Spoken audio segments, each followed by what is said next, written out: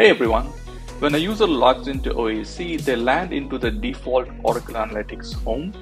You can now set a default landing page, which can be a custom page that you have created or has been shared with you as the default landing page for your user or user groups.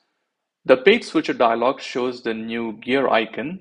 When you click on it, it launches the page administration dialog. I'm going to search for myself on this particular instance and select my username. And there are two options that's available.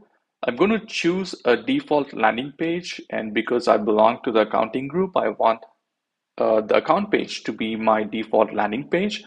And optionally, I also want to turn off the default Oracle Analytics page for Avinash as the user. So let's go ahead and turn off this radio button and click Save and exit the dialog.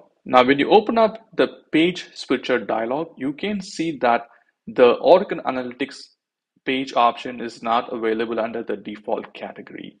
Now, let's go ahead and log out and log in back to demonstrate that the user, when they log back in, lands directly onto the account page, which has been set as the default landing page for the user.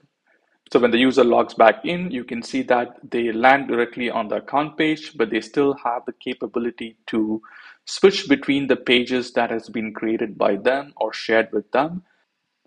At any time they log into OAC, they would land to the account page, which has been set as the default landing page. The page switcher dialog shows a home icon to indicate the default landing page that has been set for the user by the administrator.